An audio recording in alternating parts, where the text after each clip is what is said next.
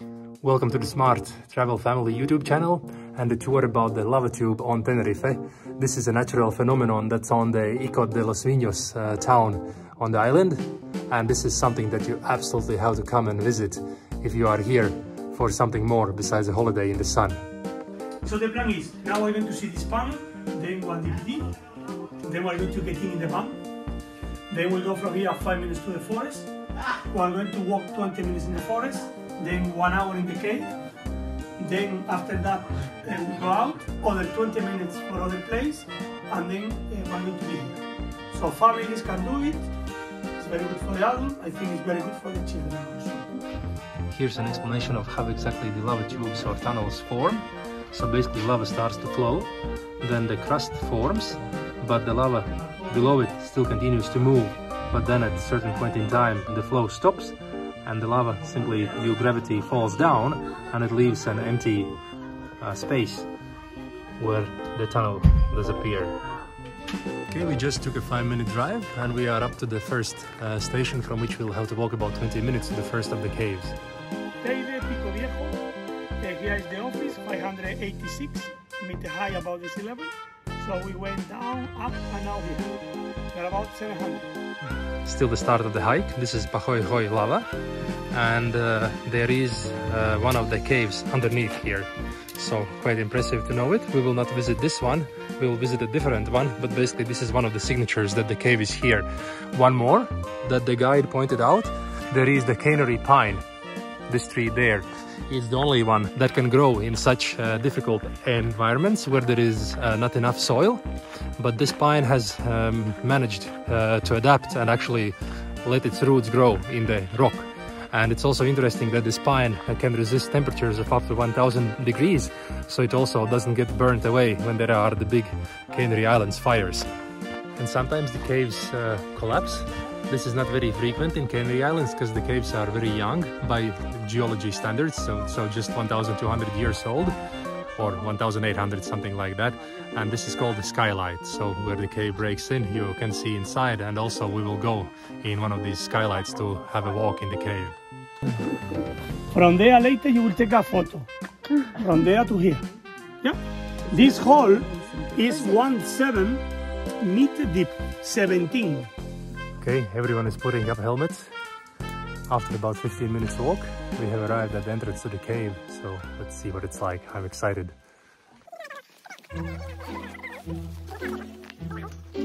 So here we can see the topography of our cave. It represents, 18.5 kilometers. And here we can read 3 levels of volcanic cave. That means just here underneath, level 1, the bigger level underneath. Look here. This is level 2. Level 2 between 2 and 4 meters. Okay? And here level 3. 3 there. 3 and 3. Okay? You can see these are called terraces. So when one flow of lava cools, then it forms a terrace. And then there is the next one and the next one and the next one. So you can tell how many flows were there. And it also creates for quite comfy seating. No, 2 volunteers. Okay. The 2 volunteers, you are going to explore this cave for the rest of the group. You have to go until the end. Don't worry, you have a light. So you go until the end, don't touch the ceiling. And at the end you have to look for, lava drops, look here. You have to look for roots. And at the end you have to look for one type of life, if you see. Okay, the most important activity, good luck. Come on, no, you wait. We're a team, together, go together.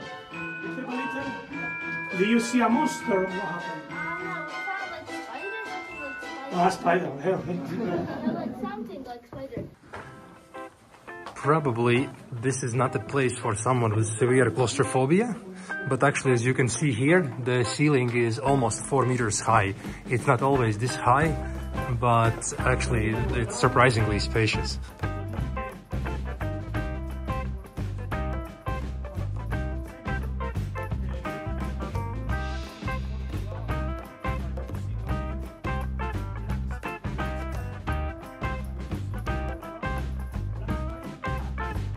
So if you want to go to the seaside, then you go down there, but we are climbing up these small stairs to the next section of the story. Okay. We are approaching the skylight. It's the one that we saw from the top, so it's here around middle. There is still an 11-meter drop here, but it's also a special location because this is where you can observe a lava drop. So basically there were two tunnels each on top. We are now at the top one, and what you see here is that the floor has collapsed and the two tunnels have joined.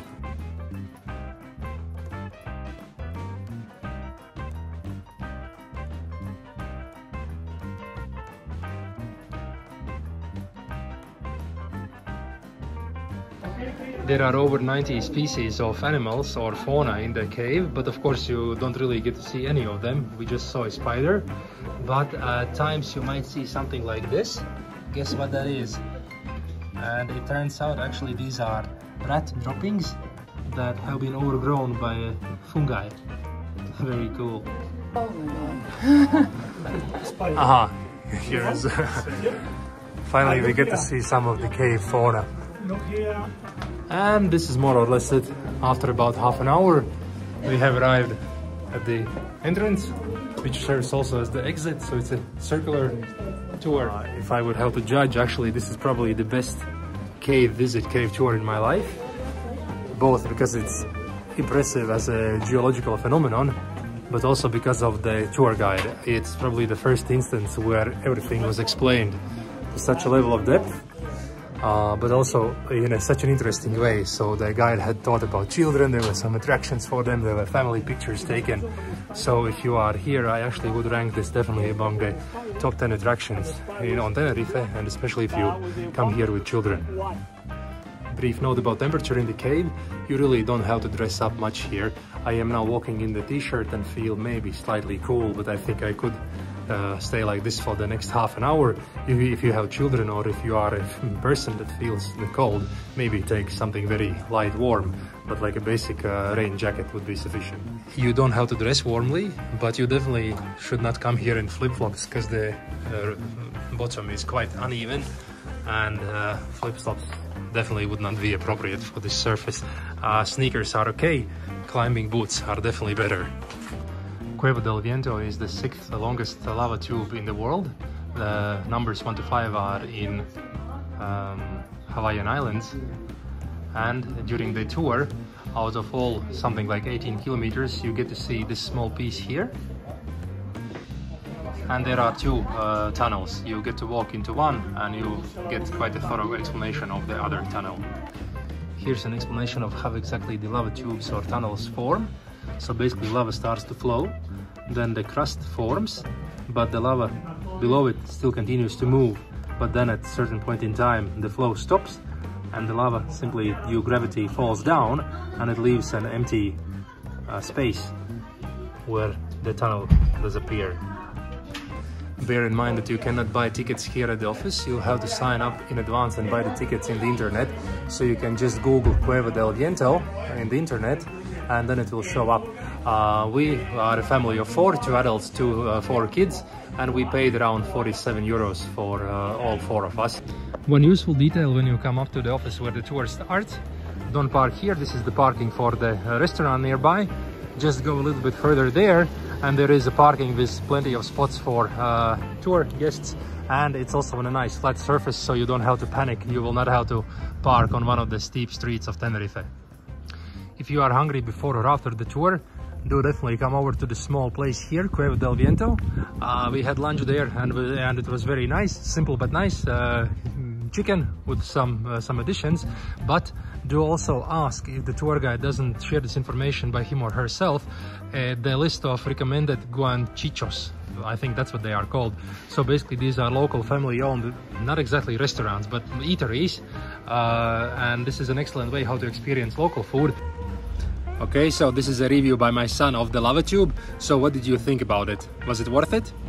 100%. Right. So should the parents bring their kids here as well? 1,000,000%. Yeah, okay, thanks a lot.